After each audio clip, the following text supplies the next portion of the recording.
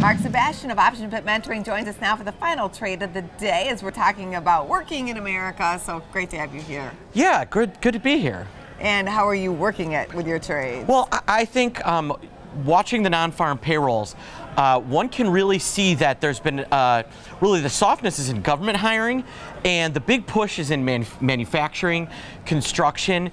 There's high demand in construction. High demand. And so if there's that kind of demand, where, what do those people need to in order to actually do their job? They need construction equipment, they need tools. So I really like Stanley Tool Works, I like Caterpillar, I like Deere & Company. I think all of those names, which are, you know, if there is a soft port in the stock market, it's all these ones that have been affected by potential trade war with China.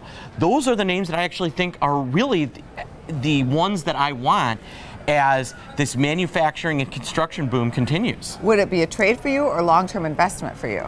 I think at these levels, Caterpillar and Deere both look like long-term investments for me. All right. Anything else you would do out there? Maybe take a look at Match.com. Okay. All right, because I heard a little bird was telling me that, you know, people are actually, the job market is so crazy that people are using Tinder to try and find a job. It's like, you know, oh, this person's really boring, but oh, they've got a really good job. Swipe right.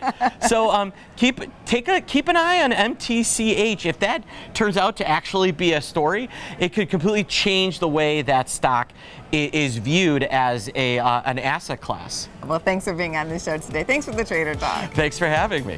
Check out businessfirstam.com to find out where to see our entire show. And don't forget to like, follow, and share Business First AM.